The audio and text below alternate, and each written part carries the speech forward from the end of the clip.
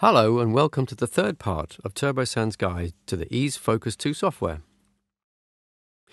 Now we have our audience set up, we can begin to add loudspeakers to our model.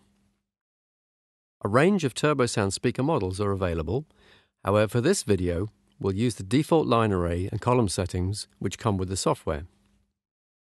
To import speaker models, click Edit, Import System Definition File. To add a sound source, right-click and then choose Add Sound Source, or use the Insert Sound Source button. Select the desired source and then place into your model. If you place a line array, the rigging options will appear in a right-hand panel. The red strip marks the fact that you've placed the array outside of the height limits defined in the project settings.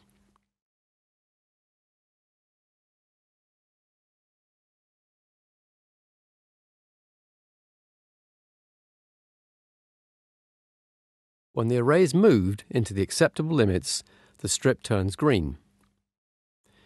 You'll notice some black lines have appeared in the side view. These represent level lines showing the acoustic pressure on the axis of the selected object.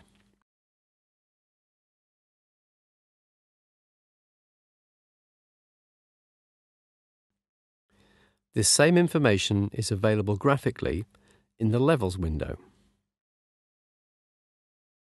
For our model, we're going to set up a main array to the front of the stage and a delayed system aimed at the balconies. We'll begin by naming our left array and then defining some properties. Here are the parameters we've created for our system.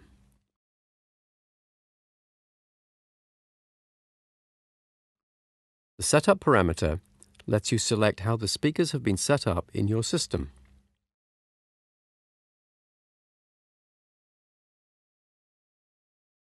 You can also set height limits here for your sound source.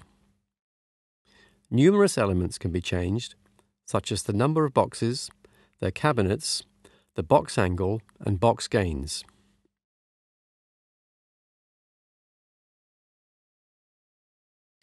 You can set the pinpoint here as well. You can either enter it manually or set a vertical angle and allow the software to calculate it. Some limits, such as maximum weight and tilt angle, are contained in the loudspeaker configurations. If these are exceeded, an error or warning will appear, both in the left panel and in the status bar at the bottom of the screen. Some loudspeaker presets are available. These are found under Edit Line Array Presets. There are some default settings that come bundled with the software, along with some TurboSound specific setups.